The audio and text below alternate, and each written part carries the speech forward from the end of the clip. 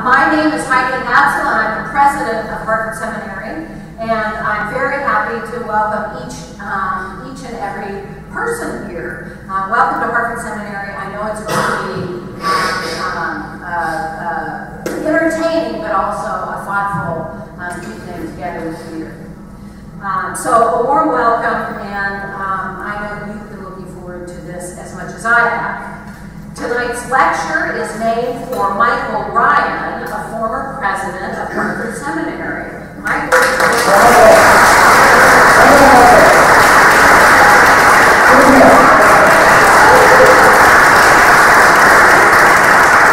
and Nancy Rion is sitting right next to Michael Rion. And we're very glad that you're here and very glad for this lecture. It was Mike's intention to provide for a biennial lecture featuring speakers who embody dedication to ministry in daily life and have demonstrated effective service to others. Our Rion lecturer this year certainly fulfills that expectation. Peter Kelly is a founder and senior partner of the law firm of Updike, Kelly, and Spelasi, right? Spelasi. I've been saying it all night, and he keeps correcting me. In Hartford. And his long resume of service is local, national, and international. Close to home, he is currently on the board of directors of St. Francis Hospital and Medical Center and St. Francis Care. He is director and past chairman of Metro Hartford Chamber of Commerce, Vice Council of Connecticut, and a founder and chairman of Malta House of Care Foundation, which funds free primary care to the uninsured of Central Connecticut. On the national stage, he served on the Democratic National Committee from 1976 to 1992, holding more than a dozen leadership assignments, including National Treasurer and National Finance Chairman, and in senior advisory positions to the Clinton and Gore presidential campaigns. He is one of the original architects of the U.S. Private Sector Initiative on democratization efforts abroad. He was a founder and treasurer of the National Democratic Institute for International Affairs, a founder, chairman, and director of the Center for Democracy, a bipartisan foundation, from 1984 to 1997. And he serves currently as a director and chairman of the International Foundation for Electoral Systems based in Washington, D.C., and as a director and vice chairman of IFES Limited, based in the UK. An undergraduate of Georgetown University, Mr. Kelly, Peter, received his law degree from Yale Law School and was awarded an honorary Doctor of Law from Central Connecticut State University in 2003. You will have the opportunity tonight to be in conversation with our speaker following his presentation. But for now, it is my honor to introduce to you this year's Rion Lecturer at Hartford Seminary.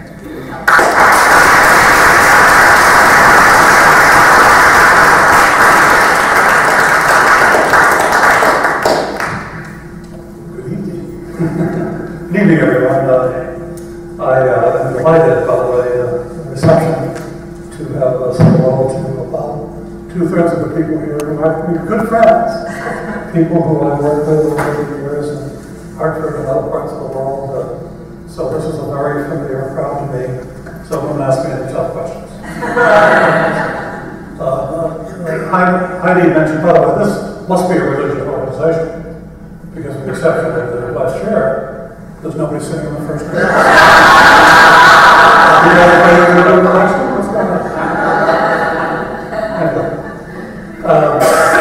Before I start with my principal comments, Heidi made reference to Malta House of Care, which is a wonderful special thing for our community that provides primary health care Hartford. We are now on our 30,000th patient visits in a little more than 7 years. And there are two people here tonight who are very much a part of that. That's Bobby Bartuca, who is at Ohio City, who's the executive director, and Bob Dunbar did a really hard stuff of getting people in when we started this dream. And I'm pleased to say that the dream is now in Waterbury. We're about to open in New Haven. It opens next week in Baltimore. We're talking about sites in Southern Illinois and Columbus, Ohio, 5 sites in New Jersey. And within 5 years, we will probably be in something like 25 to 30 sites in America. And each one of these organizations, a full operation, will take care of about 4,500 patient visits a year, which starts to put a dent into a very empty hole. It's our really last, it's the ultimate saving net. So, anyway, thank you for being here, all. When my new friends at Hartford Seminary, I was elected to the board today,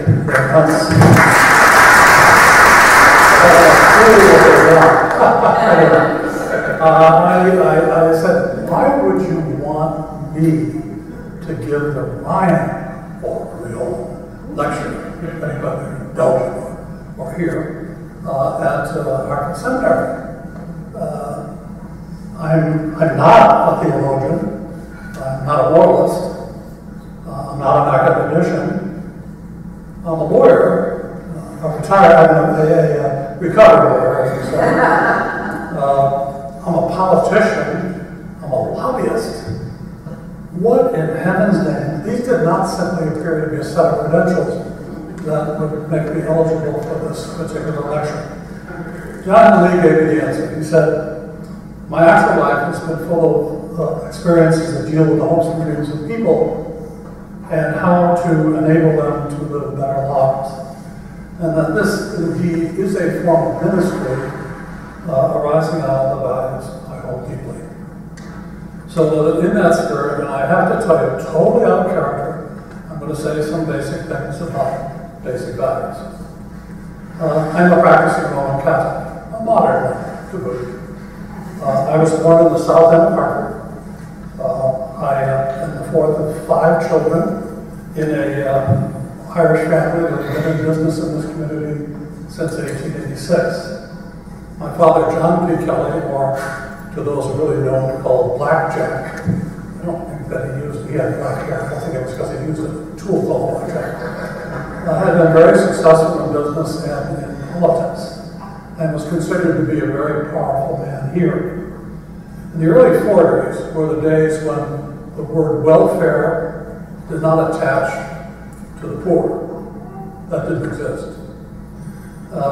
The only safety net available to people in need in those days was actually the urban political system. And it might mean a job, it might mean assistance, it might mean something, but it would mean something to people in need. So as a very young man, I spent a great deal of time with my dad traveling around the city. I spent many, many hours in the humble living surroundings of a lot of people. Blacks, Italians, Jews, Irish, and others. All first and second generation Americans.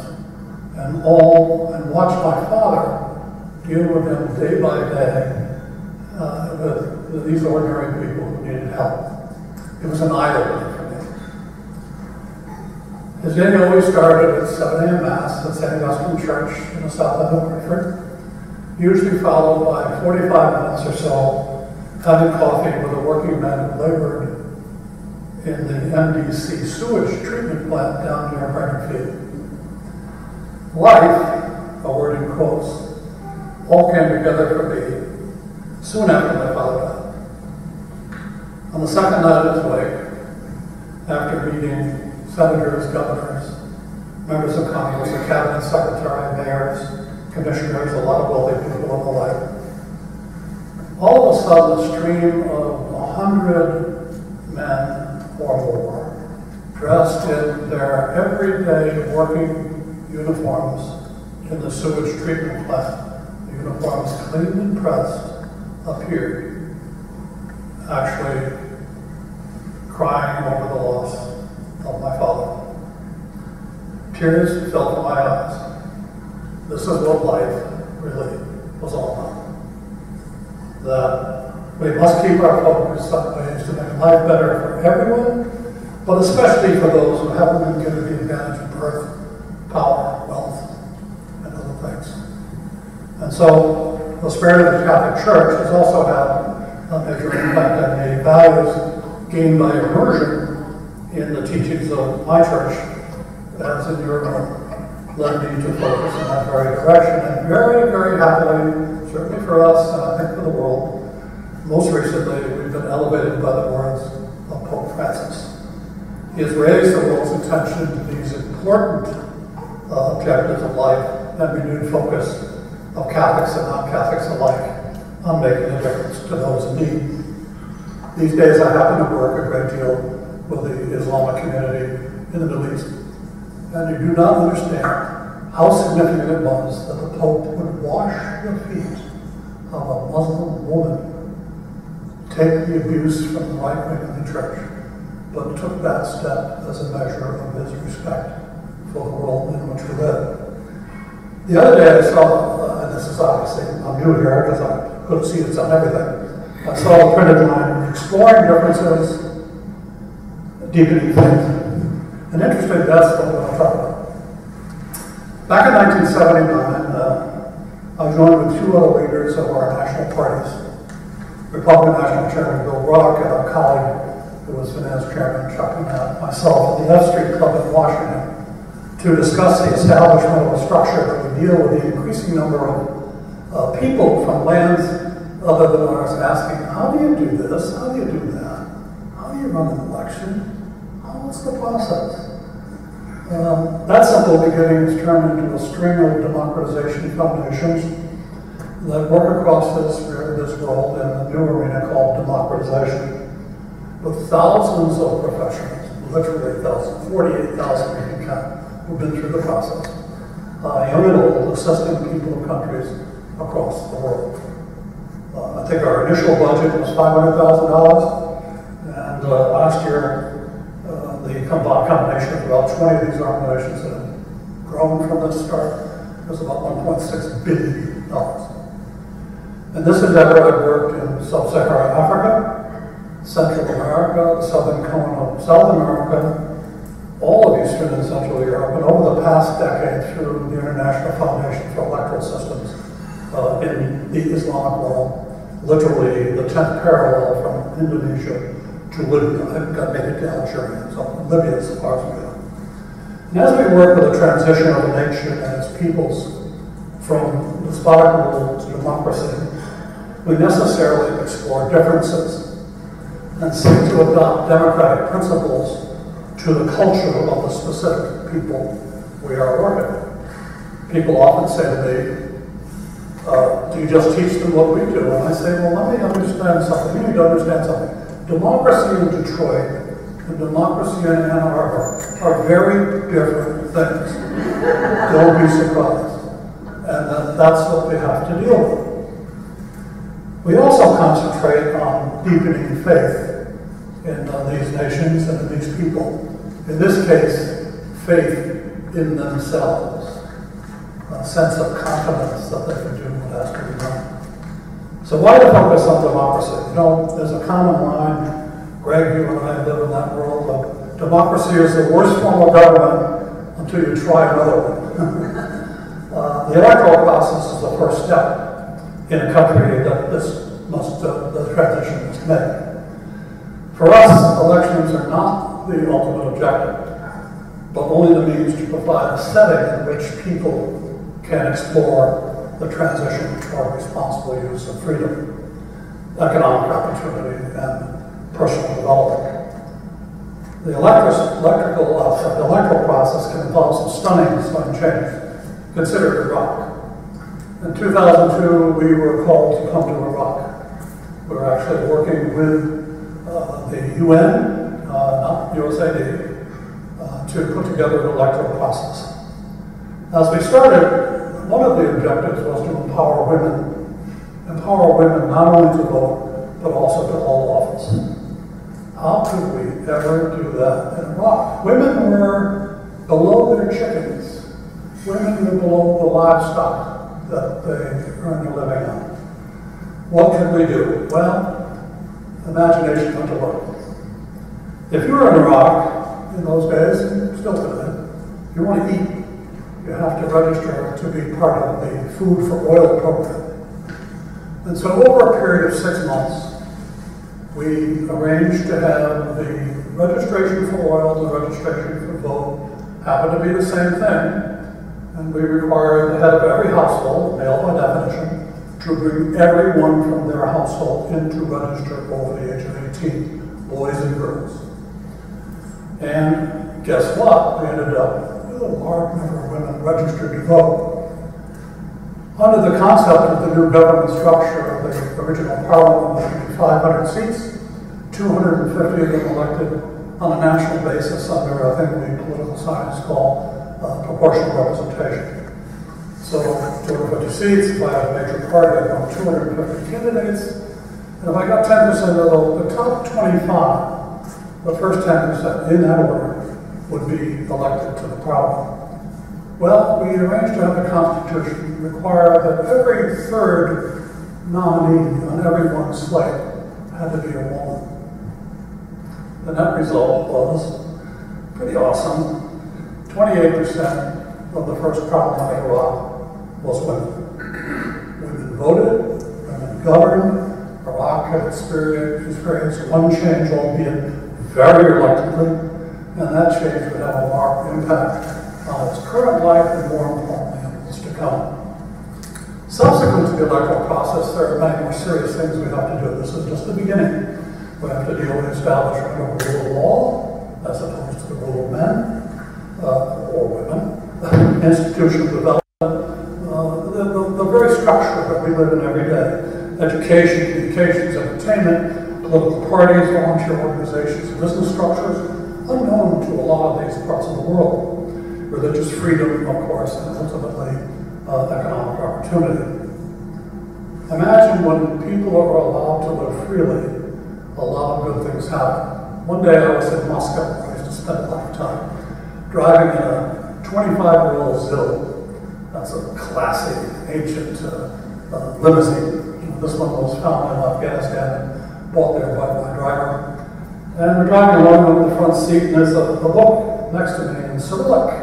I pick it up and I say to the driver, who's a 50-year-old guy, happens to be Jewish, and I said, "What's the book?" And he says, "Oh, it is the Old Testament." I said, "Wonderful, have you had it long?" And he said, "No, I can now read it without fear. I have returned to where I belong." That weird made moment said all about what can take place. A few stories.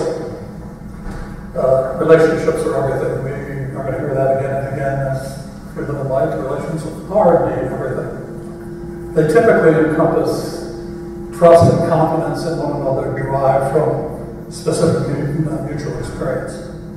Here's an example of democracy movement. The Center for Democracy, which I chaired at the time, a bipartisan foundation, had been intensely working in Central America since 1986. If you can think back that far, it was a disaster, it was a nightmare of conflict everywhere in Central America.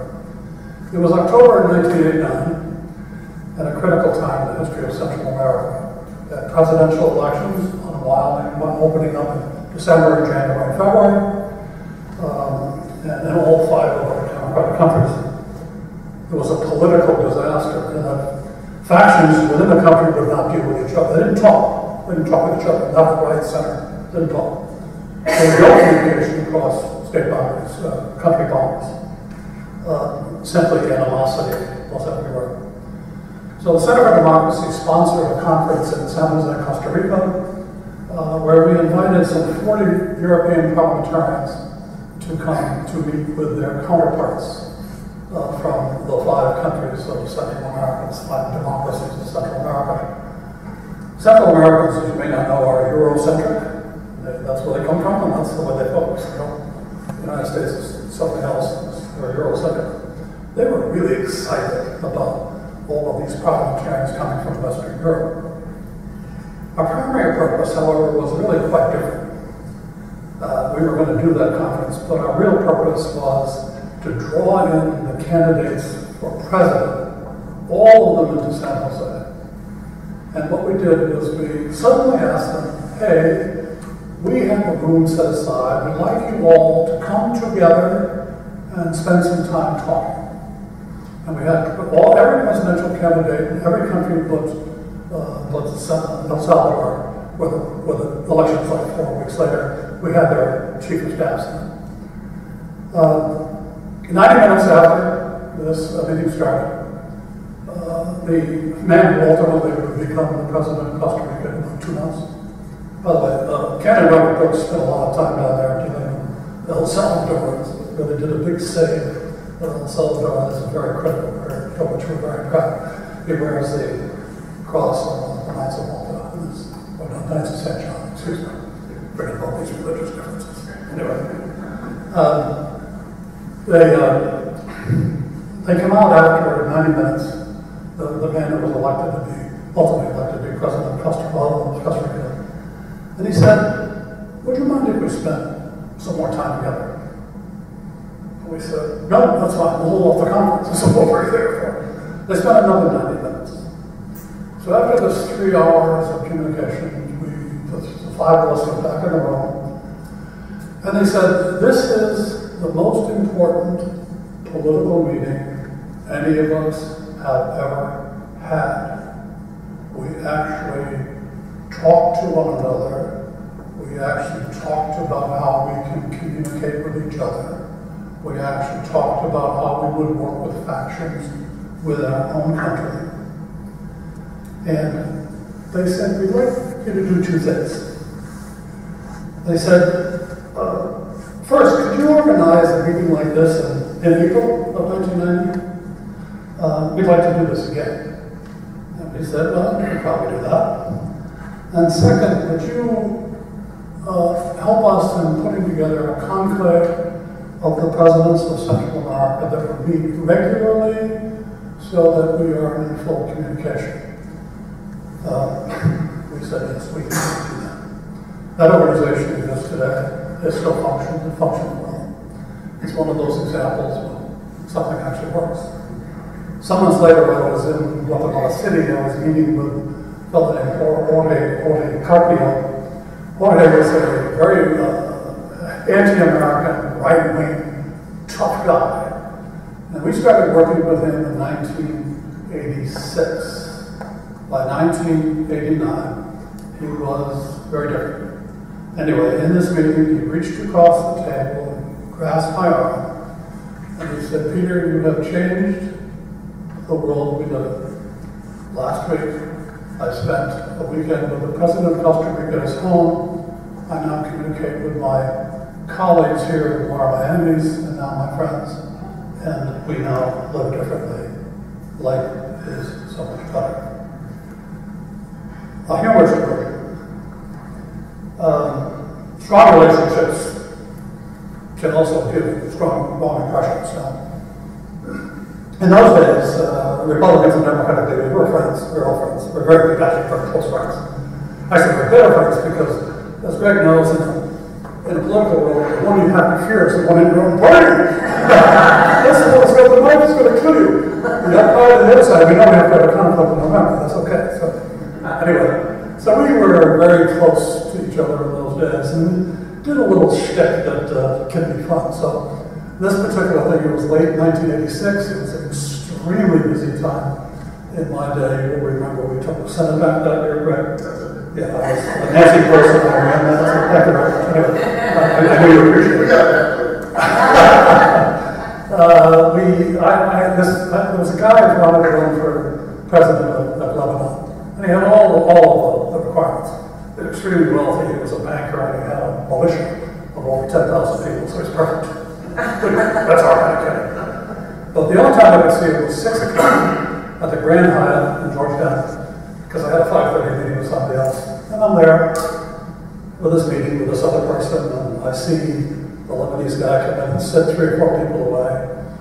And then Dick Allen walks in. Now, Dick Allen, for those who don't know, was the National Security Advisor to a guy named Ronald Reagan. He was a very visible Republican leader. And Dick saw me, and he came across. I stood, He genuflected, kissed my ring. He stood, and he went to his table.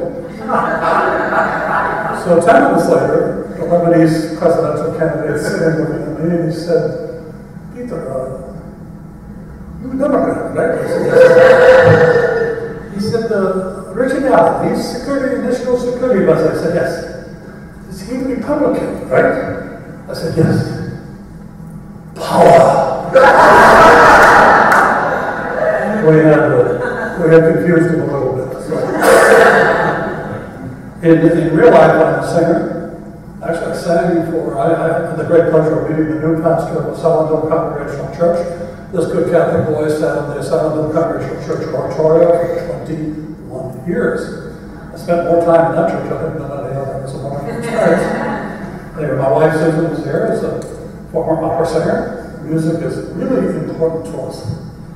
So as we ventured into the international part, we learned something.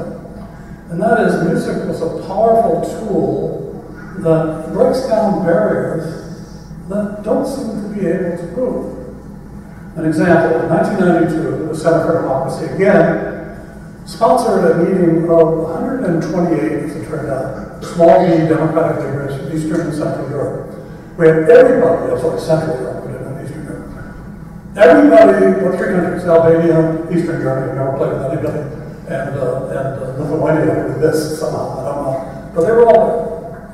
And the first day, we were meeting in the room of the Solidarity Center, which was a very slow-moving tortoise of democracy, but very slow-moving, but we were there. And we started at 2 in the afternoon, and all these people were seated at desks, and their head was down. Nobody looked left or right. There was no word spoken. So there was a guy named Jan Silkowski, who about a year later became Secretary of State of Poland. I said, Janusz, what is going on? This is really eerie. What's happening? And he said, well, you don't understand. He said, in each of their countries, if they say the wrong thing to their brother, to their neighbor, to their bus driver, they disappear. They are afraid of what will be said if they don't. So that night we took them to Chopin's house in North Warsaw, a beautiful home. And he had a music room that had actually 150 seats, and all random seats, as you see in the movies and the others. We had 3 pianists who came to play his 3 pianos. They played 3 of his great pieces, including the Polonaise, which is one of my favorite piano pieces. After that, we took them to a Polish beer hall. This is now about 9 o'clock, and they go to the beer hall, and there's all this garish, wonderful, colorful brass and band, boom, and we're drinking beer. About 11 o'clock, I got up and I said, look, I want someone from every country represented here to sing a song for country. And that way we will get to know each other better. So I'm going to sing from Porgy and Bess, and I describe what Porgy and Bess was, the song Summertime. And on the first time, so I sang, Summertime, I sang the song. The next song was a guy from Belarus who sang some dirge, because in Belarus they would sing. And we went around the world, and everybody sang a song. Finally, at 2 o'clock in the morning, we're in a big circle, standing with our arms around each other. And the man from Belarus says, Peter, I would like to sing one more song of your country. And I said, what would you like to sing? He said, let us sing We Shall Overcome. So arms and our 140 at this point sang We Shall Overcome. I was crying, but I was not alone. Everybody had tears running down my face. There was emotion that came from this, the opening of the stir. The next morning when we reconvened at 8 o'clock, it was there was the most animated, engaging thing going on with these people. The world had changed. They could communicate with each other. Music is very powerful. Now, humor is another one. Humor is powerful too. I know Mr. Ryan, that you like humor. So I'll tell you this one. We were hosting a dinner for the chairman of the Election Commission of Russia the night before the 2000 election, where a fellow named Putin became president. And I was sitting with him. He spoke fairly decent English. humor. So I was telling him a series of Russian jokes. These are jokes from Russians about Russians. So great humor. I love Russians because they're really that way. And he says, I have a story.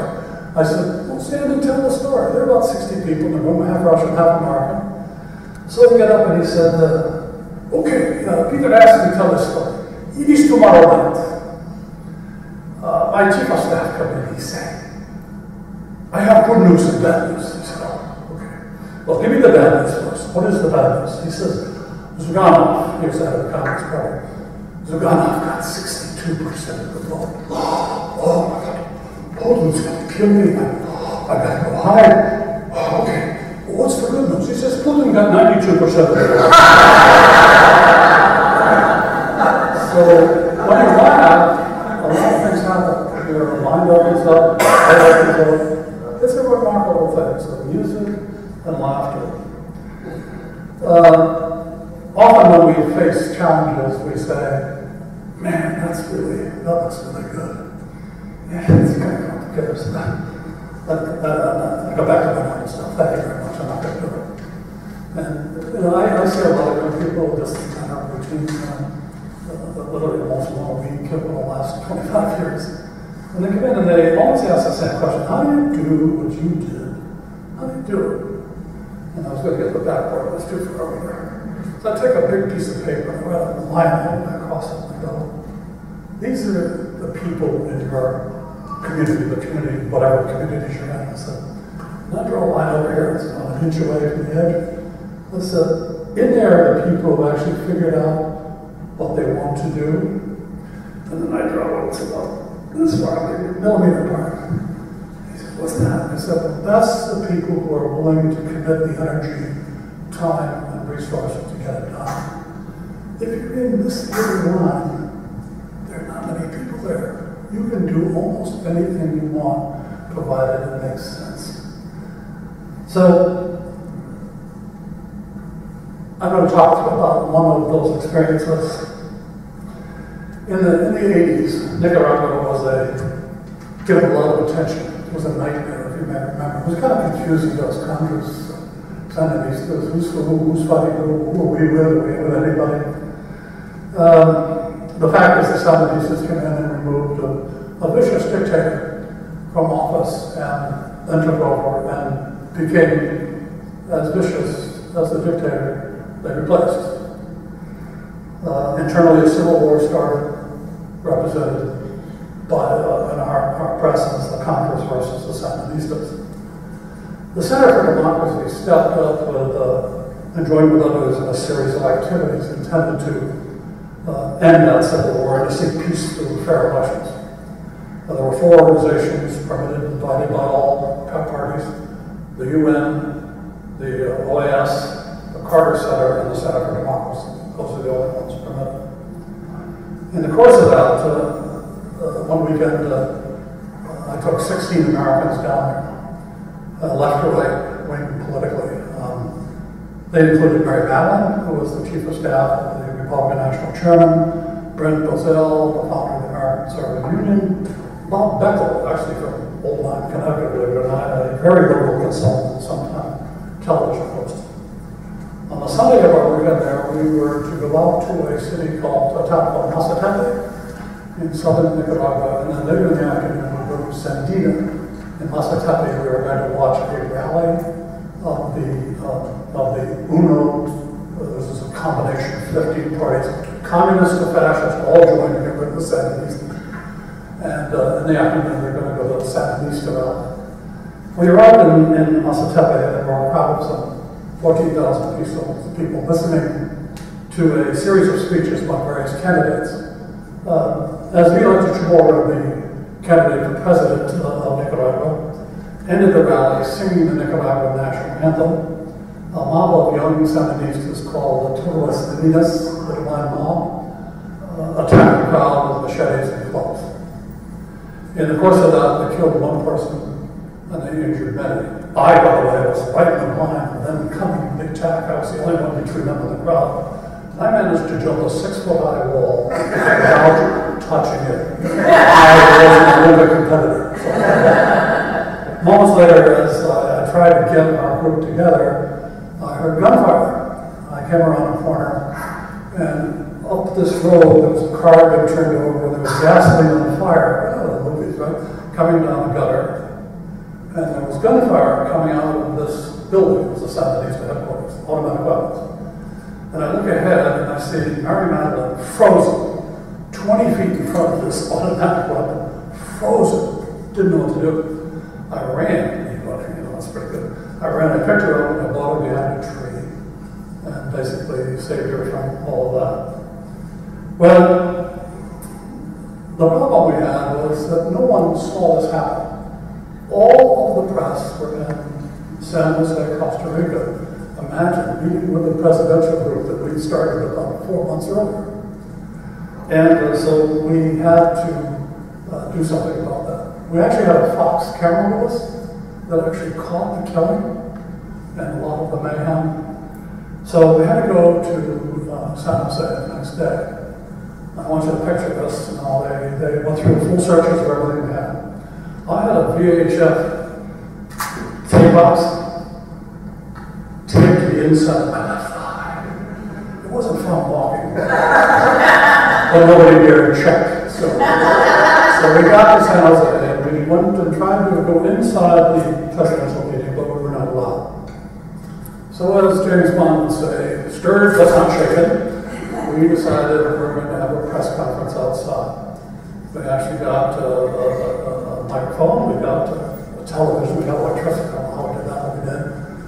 And we had some 25 world press and some 10 cameras outside, because this was action. And we reported what had taken place in Las Tepe the day before. The American press was really skeptical. Bob Becker, I don't know if anybody know him, he was a very tough guy. And he hated those Contras, and he was pro-Sandinista, but not after this. I think a New York Times guy said, oh, this is a fake, this is a Bush thing. Becker said, oh, no, I'll show you what it is. Well, as it turns out, this story was told all over the world. It appeared on Channel 9 once the next night and never was seen ever by any American press at all, ever. But the net result was the world press was so severe on the Sandinistas that they instructed everyone to stop violence. Now our problem was a group called Contras. We came back from Washington about 3 days later and got in the car with Mary, and she said, we're going to take a little trip. And we drove right into the White House. And Bob Beckle, Al Munch, myself, and Mary sat with President Bush and Vice President Dana for 59 minutes. Now, for those of you who know White House, 59 minutes is like a week and a half. Anyway, at the end of that, President Bush said, Peter, is there anything I can do to make things work for you? And I gave him 3 things, and I won't get into the 3. But the third one, I said, we would like to meet with the Contra commanders. Not the fancy guys in Miami, not the guys in Washington. We want to meet with the Contra, the actual guys in the field. And we'll meet in Nicaragua. We'll meet in Nicaragua. Well, December 23, at 10 o'clock at night, Alan and I went and met with 6 of the commanders of the Contras in the Sheraton Hotel about 2 blocks from Miami Airport. And we worked until 10 the next morning, all night, talking. And at 11 o'clock, we did a press conference where we announced a ceasefire on the part of the Contras until after the election. The net result was, with the exception of one minor event, there was no violence in Nicaragua, and the people could feel it. And they went out and voted, and despite Sandinistas stealing probably 1 million votes, they still lost 2-1.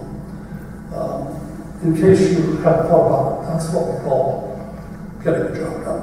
That was standing inside that whole line and doing it. So, in the world of democratization, the enemy is a mixture of impatience, a lack of understanding of the meaning of winning and losing, interesting point of view, and inevitably corruption.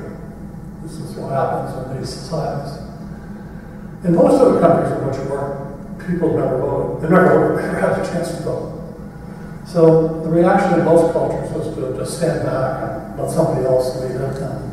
and then follow. Of course, these are the exact opposites of what we need in order to get to the goal of democracy. So, I personally have spent a great deal of time in South Africa, going over a long period of time. Actually, when I was an editor of the Yale Law Journal, I edited a 400-page beginning book. It was an article on apartheid, and I was so mystified by this bizarre law that I became a student of the Afrikaner. So anyway, as the elections in 1994 approached, I led one team. We actually put together a group of Ds and Rs, Democrats and Republican leaders, to do things with the National Party and do things with the ANC. I took the Inkatha Freedom Party. That's the Zulus. They were never going to win. They only had one small region of the country, but they were critical to play. If they didn't play, it didn't work. A guy named Boo Lacey and named Marion, I remember, he had to play. And so I took that up. So what we had to do was we had to do a little education, because it was a brutal time. There was lots of violence. The so-called Reef Zulus, those are the Zulus who left Zululand and went to Johannesburg and worked in the mines, they became anti-Zulu. So it was kind of interesting being going inside our culture. And so we had to do some things. So we arranged to have 38 actual African-Americans to come to a place up in the Drakensberg Mountains, unknown to anybody, a place that nobody could know about because of the fear of violence. And we put them through a 2-day process of what happens in the electoral process. There was a woman in the Republican National Committee, a very competent person, and me. It turned out there were 38 blacks, there were 2 whites, both of them worked for the Republican Party. We broke the group up in half. It just happened that in the half, there was a white guy in each group. And so I took my group off, she took hers off. And what happened was precisely the same. I said, first thing I'm going to do is we're going to elect a person who's going to be the political organizer, the chairman. Both groups elected the white. And I said, wait a minute. There are 19 blacks here and one white. Why don't you elect the white? He'll know what to do. I said, no, we're not going to do that. So we worked and worked and worked, and we finally got a Zulu to take on that role. And then we tried to find somebody to stand up and serve as a candidate for the parliament, even though it's a mock election. Nobody wanted to stand up. It's almost like being in Japan, nobody stands up. It's anything different. Well, we finally worked through that. And I said, look, we want to do something different. When we go back, we worked on what we would be for, what would be the issues, but we want to walk in with something exciting. Now, you guys sing and dance. They don't want to sing and dance. So I had to start singing and dancing. I don't dance very well. Do it. No, okay. So we finally got it. So we got back to the main hall. They came in, we were singing and dancing, and then we went through the electoral process, and the vote was 20-20. And the vote was 20-20. And the vote was 20-20. So I asked my right guy, you got to vote for the other side. It's got to be a winner, got to be a loser. So all of a sudden the vote's 21-19. So I said to our candidate, what are you going to do now? He said, we're going to kill him. Well, they don't have a role for a loser. When you lose, you die. So you have to fight. They didn't understand that there's a role for the loser. And I said, no. 2 camps over, you've won, your party's won. And he's going to be a minority in the parliament, but he has a voice. You need to understand, even as a loser, you have a voice. It's part of the system. Winning is not at all, and losing is not nothing. It's actually somewhere in between. Anyway, bottom line, we got through all of that. We finally got them to understand that there is a role for a loser, that winning does not mean you win at all. I could go off and talk about Egypt now if I want. So I could walk there. I've got 350 silver stars. But let me just give you a couple of thoughts. I want you to picture yourself walking the streets of Kabul today. Women are members of the larger society. Women are allowed to be educated. Women are allowed to work outside the home. women are contributing to their community. Recall the picture in 2001. It wasn't that way. Imagine trying to exercise your faith in Samara, central Russia, just 20 years ago. You're now able to go to your house of faith. First of all, it is a house of faith, which there wasn't before. You can worship, you can pray, you can teach others. Imagine a woman in Sudan, through the miracle of the micro-banking system, a person can acquire modest equipment and able to weave a fabric, selling it on a very eager market at a very high price, and ultimately pay for the equipment that she's had financed and change the life of her whole village. Now these are the fruits of the ministry we call democracy. The status of a democracy may seem very fragile, and it certainly is in a lot of places, but the genie is out of the bottle. It may get put back for a week or two, or a year or two, but the genie's out of the bottle. People simply seek a fuller and better life. They seek the chance to grow their families in good health and in good spirit. Democracy is an essential tool in the process.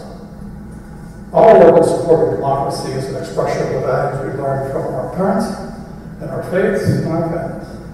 It is a form of ministry that changes the lives of people, enables them to live for family, community, country, and God. It's also an exterior, concrete expression of what the Hartford Seminary aims to do. Create a world in which differences are respected and where common good takes precedence. So I go back to the story I told regarding the sewer workers. It's all about people, ordinary people, people who need a hand, people who can enjoy freedom. Thank you.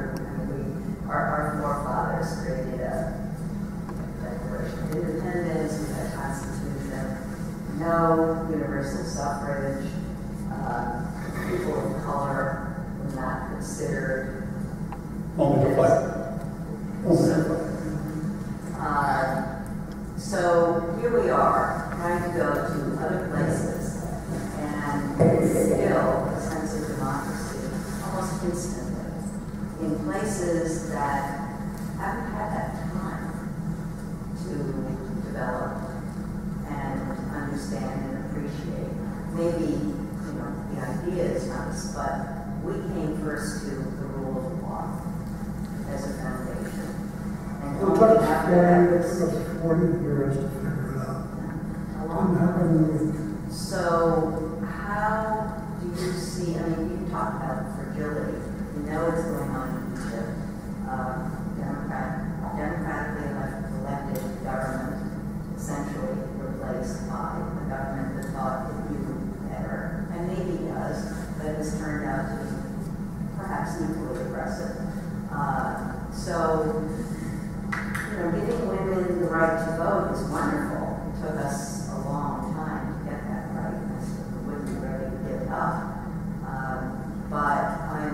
listening to you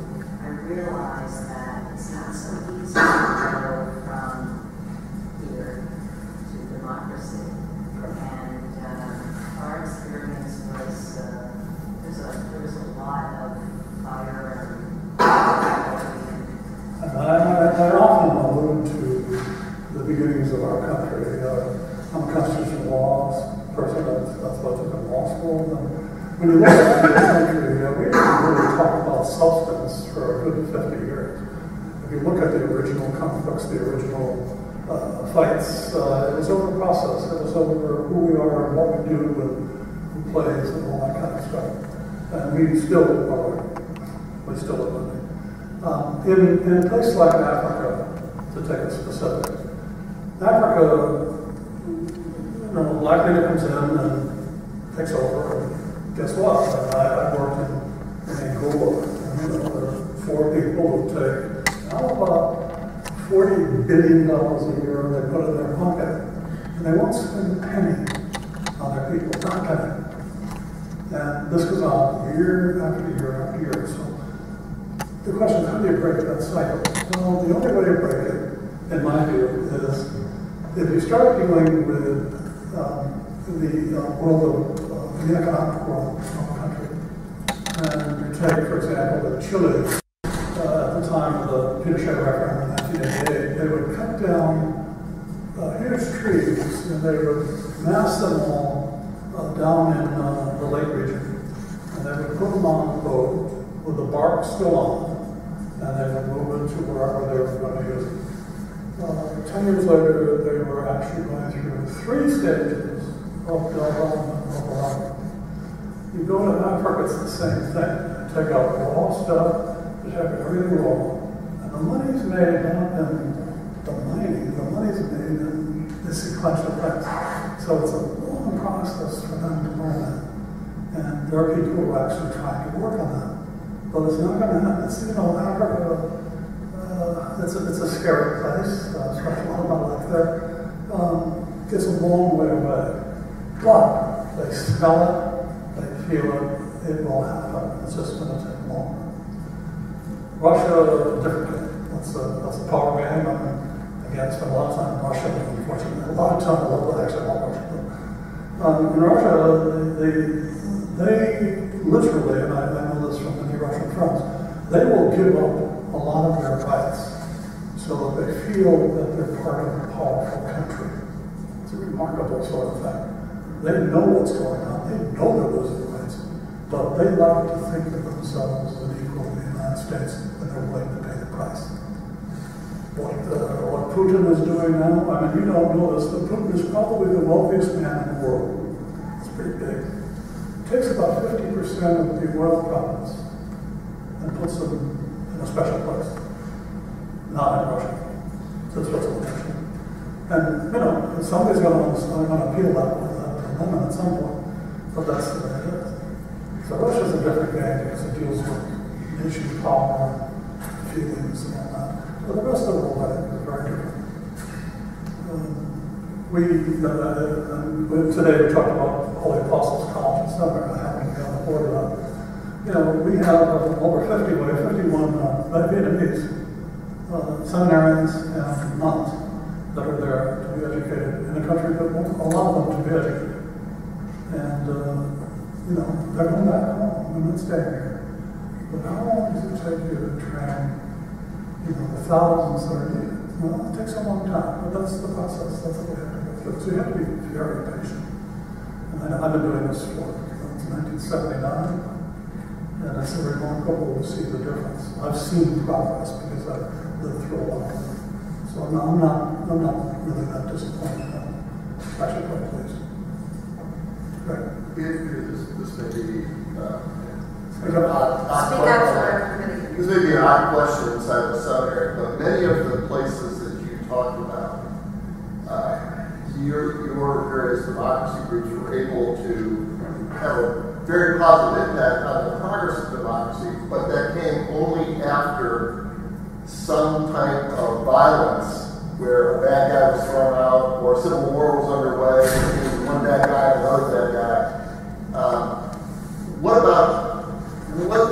Frankly, what is the role? When you talk about Iraq, till Saddam Hussein was gone, some of the work you were able to do wouldn't have been able to happen. Before the Taliban was gone, some of the work you were able to do wouldn't have been able to happen. How do you balance this notion that there's a lot of force, a lot of violence that's going on just to get you guys to the table at some point? Well, this is a statistic that blows my mind. all the countries in the world, only 11 claim to have never had a democratic election. Now we know that in maybe 2/3 of the ones claiming to have had democratic elections, they haven't really had a democratic election. But they found the necessity to cover themselves. It's again time. But the way we work, we're going to kick off this, Greg, is, for example, Russia's the one that I think is the most fun. There was a mayor of Moscow, his name was Boris Yeltsin. And if you were in Moscow, you would look at Boris and say, this guy's going to do something, he's going to go somewhere. So in 1989, long before the wall came down, long before the change, we would sit down with Boris and say, what can we do for your people that will make them happy? And he said, bring them milk. Now that doesn't sound right, but if you're in Moscow, you can't buy milk unless it's in a special store. We wanted planefuls of milk in a Moscow, planefuls of beer. And people, we all went through those lines, 2,000 people be wrapped around a milk until you ran out of milk. And it was my people potatoes. How can a vodka country not have potatoes? They don't know how to grow potatoes. McDonald's was held up 2 years before it could open until they were 200 grow potatoes that could become fries. But, so we brought in from Idaho, again, planefuls of potatoes. The net result is, after about 2 years, and they started to move, we studied, I'm talking about some serious things. We did the same thing with Oscar R.S. The Eskimos Peace Accords, we each got the Nobel Peace Prize. I wrote them a year before we did it, literally. And that's what you do. You're intervening, you're just changing direction a little bit. But it's a huge task. So, yes, ma'am. My question relates to, it sounds like the places that you're going to benefit a lot from your presence there. Do you benefit from being there? Because I could hear it. The places you've been benefit a lot from your being there. Have you benefited from being in these communities? Well, I do a lot of international business, but I never do it for everyone else. So I never mix the two. I think she means yourself benefit. Personal. Yeah. You just, I'll give you an example. This is kind of a fun one. Baltic states, incredible. Estonia, Latvia, Lithuania, very anti-Russian, except for Latvia, who are about 50% national Russians. They just had a very tough attitude toward Russia. I spent 16 years working in this region in judicial development. I actually worked with the chief justices of all of their Supreme Courts, and each country had 3 Supreme Courts: Constitutional Court, Arbitration Court, and Regular Court. So there's a meeting of all of the chief justices and the associate justices of 3 countries in Riga. And I got there and I said, they think I'm a big guy, national party leader, chairman of the foundations, doing all this. And I said, look, if I could, in a lifetime, change that much direction of our country, I would feel supreme. You're sitting there with this pile of clay in front of you, and you can make it into an ugly statue, or you can make it into a beautiful justice system. I envy you, and you can actually watch them go. They blow themselves up, and then they would act differently. So, and as they act, when Jorge Carpenter reaches across and says that to me, what do you think it felt like? We never really see those kind of things, and it was just like, wow, it really feels good. So, thank you. You talked about the importance of relationships, and you also talked about a lot of bipartisan work that you did a while ago. Let's still do bipartisan work. What can we do now to be able to talk to each other? Well, we're in a cycle where, there was a time when the Democratic Party was absolutely by the far left.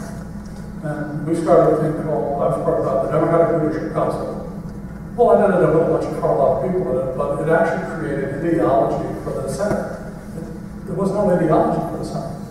Republicans are now way off here in a wacky situation where they're on killing each other, but they have this group of somewhere between 70, 90, 50, whatever the day is, who just don't want to do anything. We're going to go through that for a while. One of the things we're doing is we've started a thing called no labels. You heard about this? And no labels, the theory is we're not going to make a conservative into a moderate, we're not going to make a liberal into a moderate, but we're going to see if the conservative and the liberal can actually talk together, because they don't talk together anymore. The whole field in Washington is different. They don't spend weekends there, they're all going back to the district. They're no longer. So we've actually got 96 House Democrats and Republicans that are working together on legislation. Not the cliff kind of legislation, but serious legislation. Just saying it to show it done. Now, is that something that happens next week? That's a 2 or 3 year project. But it's actually happening. And it's going on. Greg's a Republican leader. He and I can talk about anything. We don't have any limitations. Because I know what he is, I know what he knows what I am. We're all headed in the same direction. And that's what they have to learn about each other. So, hopefully that will work. Yes? I have a question, and I'm going to try to frame it in a sense of laughing way, but I identify with change that comes from the people, grassroots. And it sounds like what I'm hearing here is all leadership, that just in your view of democratization of the world or whatever, does it come from, do you think it has to start with the people who are? It starts from up here in the sense. And if not, how do you scoop the people into? What we do is we promote things happening. For example, in Kenya, which had a very poor experience with democracy, as you may recall, about 5 years ago, ended up in terrible violence, thousands killed.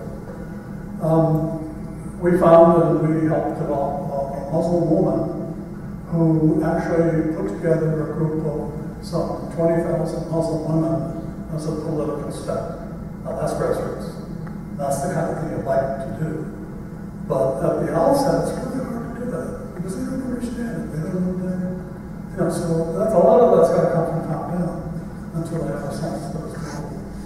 But if you've never driven a car and somebody says drive a car, what would you do? You wouldn't know what to do. And so that's the process they have to learn. It's all grassroots. I mean, one of the great challenges we have is most of us would like for our government to be moderate. And what I mean by moderate is able to work. We would not want to go off that way or off that way. There's one thing wrong with moderates. They do everything moderately. That's not a joke, that's the truth. So, for example, in Ireland, a place of great conflict, it's 5% on the left, 5% on the right, and 90% in the middle are the victims. And finally, with the leadership of George Mitchell, who was wonderful, and some other things, and a great Protestant, David Hume, who's a wonderful parliamentarian from Northern Ireland, and things like that. They actually got the moderates of Northern Ireland to rise and speak. If you go to Israel, which is a nightmare, political nightmare, the government is run by a third of the population that is religious, doesn't serve in the army, doesn't work, etc., and about 10% of the rest. And that's the Israeli government. They can't move over right wing because they die. But if you could mobilize the Senate in Israel, it would be a very different thing. We actually ran a series, we actually created a newspaper for Israel. It's actually done in Arabic, Hebrew, and English. And it was a series of articles about what took place in Ireland, what took place in other places in the world when the Senate rises. Just didn't work. I think of what the Heifer Project has done over the years. Second? The Heifer Project has done so much, and they start with the people who don't have and show by example. Granted, you need a political cohesiveness, but I'm just...